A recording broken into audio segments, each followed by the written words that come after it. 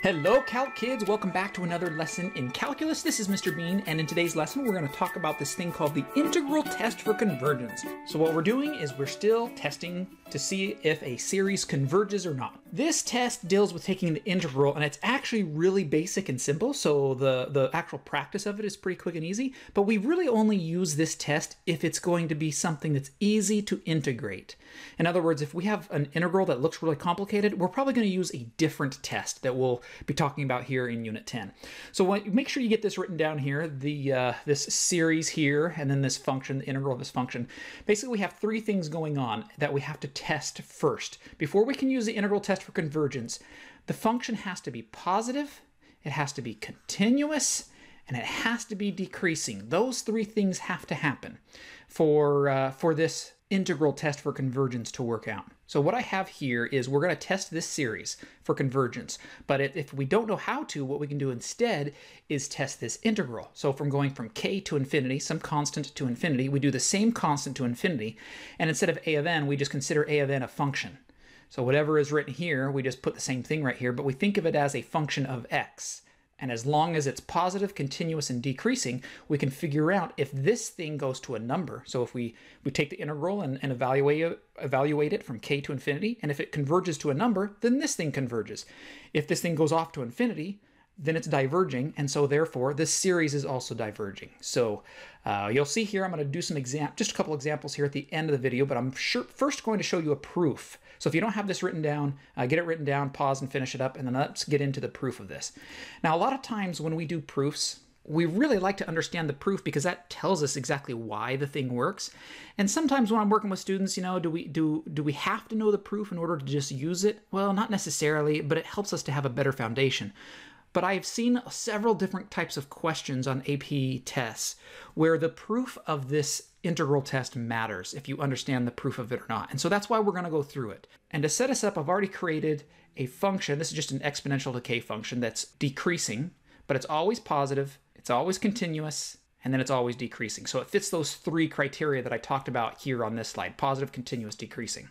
Now I'm going to be writing a little bit smaller than I usually do in my videos just to fit everything in, so my pen width is a little bit smaller. Hopefully you can see it okay.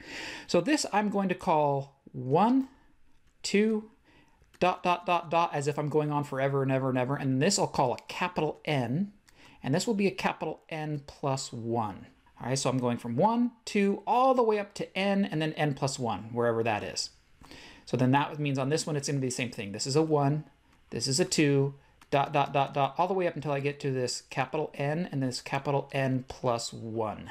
So that means this value here is our a sub 1, or in other words, our f of 1. Go back to this and see here, a of n is going to equal our f of x. So this is like our function. So the very first term, if we look at the first term, it's going to be the y value of the graph. This point right here would be a sub 2. This point would be something after 2, but before n. And then this one would be our a sub n, like that. Okay, and this point I'm not going to worry about because it's not part of the grid here. So what do we have? If I were to take the series starting at n equals 1, and then we're going to go off until we get to n. So what's that series doing? We're doing the series of a sub n. So we're taking the number 1, the first term, the second term, the third term, the fourth term, up until the nth term. So if we do that, then what's the area we're getting? The area is each of these, because these are just 1 unit in width, and the height is your first term. So that's every single one of these little rectangles. Well, that is going to end up being, if you think about this, this is an overestimate. Right here, this rectangle, this rectangle, this little rectangle, this little rectangle, those are all overestimates of the actual integral from 1 to n plus 1 of the function. So let me make sure you understand what I just did. This is the rectangular approximation method, the left rectangular approximation method. It's a1, a2, a3, a4, a5, up to an, a sub n. That's the height of all of these rectangles. Well, a sub n goes off. You have to think about this. This is the height of the rectangle that follows it. And so that's why my integral goes from 1 to n plus 1. So there is my statement of this series has to be smaller than the actual integral of the area. Okay, so now we're going to do something similar to that, but this time we're going to take a right rectangular approximation. So notice here, this value there, let's change colors. That value there is my a sub 2. This value there would be my a sub 3, a sub 4, and so forth, until we get to a sub n, and then the last one is a sub n plus 1. So now let's set up our series. So we're going to take our series, and we're going to start at, this time, n equals 2. We're not starting at a sub 1, we're starting at a sub 2, because, remember, this area right here, this rectangle, the height of it is the second term. So we're going to start at 2, and we go off until, where does it stop? Here, here, here. Well, it's going to go all the way to n plus 1, right? So I should be able to write that down, that it's n plus 1. And then this is of a sub n. Now this would represent a underestimate, because all of this is missing, right? This stuff's missing. This is an underestimate, so that's less than or equal to. Okay, sorry. Let me fix this. That was supposed to be greater than or equal to. Okay, sorry about that. Okay, so this, because it's an overestimate, it's larger than. What do we have less than or equal to?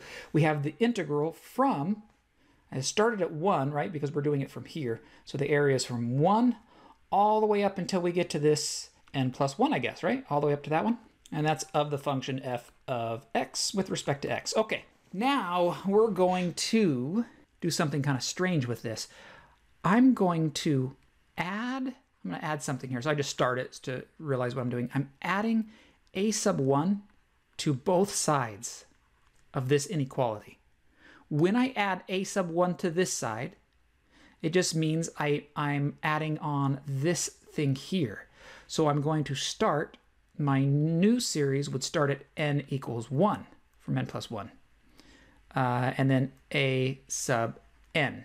And so that has to be less than or equal to, and again, so if I'm just adding a sub 1 to both sides, I now have, so I have the same thing, but I'm adding some constant to it. In this case, the constant would be a sub 1. Now we can put this all together. What we're going to do is that we're going to say that we're going to have n approach infinity. As n approaches infinity, this is the statement we get. So that means this thing is going to infinity. This is going to infinity. This is going to infinity. That is going to infinity. And that is going to infinity. N plus 1 or n all goes to infinity. So we can now say, what's the smallest thing out here? This thing is smaller than that series. So I'm going to start with this one. The integral from 1 to infinity of my function is going to be smaller than this series here, which is the series of n equals 1 to infinity of a sub n. Okay, so now that's just the same thing as this, right? From 1 to infinity of a sub n.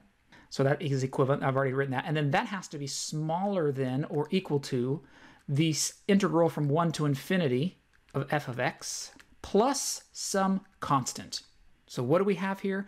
We have the proof that if we have an integral from and goes from 1 to infinity, that has to be smaller than the series, which is also smaller than the same exact integral plus some constant. Okay, so the series has to be in between these two things. The reason that's important is because if I find a specific number that this evaluates to, that means this series converges, and this one also converges because you're just adding a constant, then that means the series in the middle must converge. That's what leads us back to our opening statement, that if both of these things either have to both converge or they both diverge.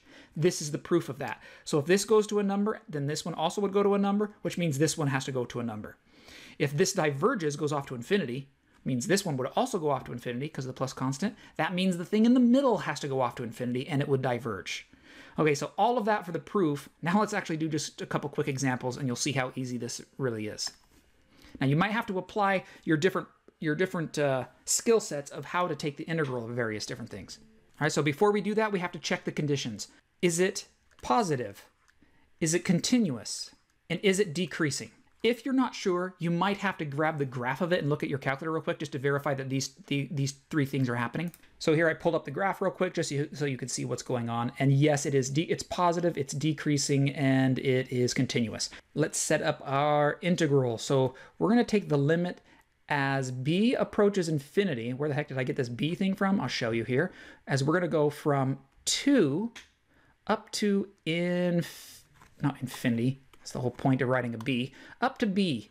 So we're going to say b is going to approach infinity. So from 2 to b. And then we're going to use u substitution on this. So I'm going to come over here and just do u substitution real quick. I'm going to say u equals natural log of n. Therefore, du would equal 1 over n dn.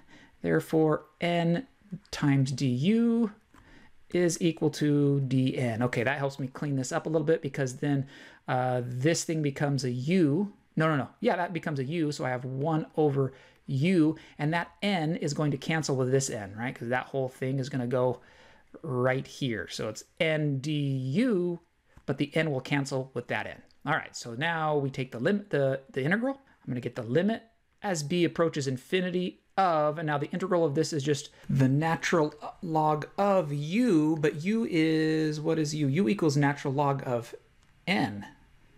So natural log of n, and then that is, so natural log, and then that is, what are we doing? That is from 2 to b.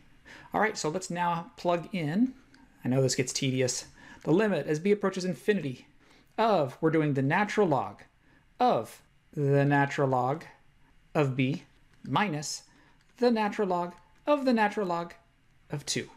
Now we go ahead and do the limit. B is going to approach infinity. So what we get here is the natural log of infinity, the natural log of the natural log of infinity. Well, that whole thing is still going to approach infinity. Even if though you're taking the natural log of infinity, it slows it down, but still goes to infinity. And then minus this interesting constant of natural log of the natural log of 2. Well, that's still, you have infinity minus a constant, you're still going to have infinity, right? So then this whole thing is diverging. So we say diverges. Now what diverges? The integral diverged. Well, if the integral diverged, that by the integral test, it proves that the series diverges. So woo, that thing right there. The series must also diverge. All right, let's do another one.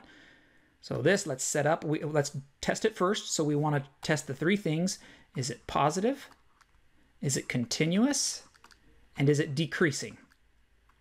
Those 3 things. So there's the graph of it, and if we're starting at the number 1 and we go off to infinity, yes, those 3 things are correct. They're all happening. So we'll set up our integral, the limit, as b approaches infinity, of the integral from 1 to b, and then I'm taking it n negative 2 dn. All right, integrate, you get negative 1 over n, and we're evaluating that from 1 to b. So the b gets plugged in first. Let's do the limit. And then subtract a negative 1 over 1. There's the 1 plugged in. And then that just basically then equals this part of it as b approaches infinity. That whole thing is 0 plus 1. So that equals 1. Therefore, since this equals 1, it converges. Now, what does that mean? That means the series also converges. The integral converged to the number 1. That does not mean the series converges to the number 1. Make sure you understand that. It just means the series converges. It does not converge necessarily to the same number as the integral. They just both converge. Okay, so we are done. Let me just point out a couple real quick things on this. I'm going to draw a graph that starts going up, turns around, comes down, and then it is going to be decreasing forever like that, slowly going off. All right, so sometimes you will have an integral or a series that maybe starts right here. And like that's your k equals 1. So I just wanted to point out that if you say that n equals 1 and you're going off to infinity, does the integral test apply on this one? Because remember, it has to be positive, continuous, and decreasing. And this is the problem because it's increasing right here. Well, the integral test, what it really is as long as you get to a point where from then on, as you go off to infinity, so as you approach infinity, if it is then decreasing, positive and continuous, then the integral test will still work. So even if where you start, it was positive or even maybe negative, it was negative and then increasing, the integral test can still work if at some point it turns around and it is from there on going to be positive, continuous, and decreasing. So I just wanted to point that out real quick. In the practice, you're just going to see some things that we've already covered. So you'll have to identify geometric series. You'll have to still remember the nth term test. And now we're throwing in the integral test. So we're just going to keep doing a little bit more with each of the lessons as we continue on. All right, rock that mastery check, and I'll see you back in the next lesson.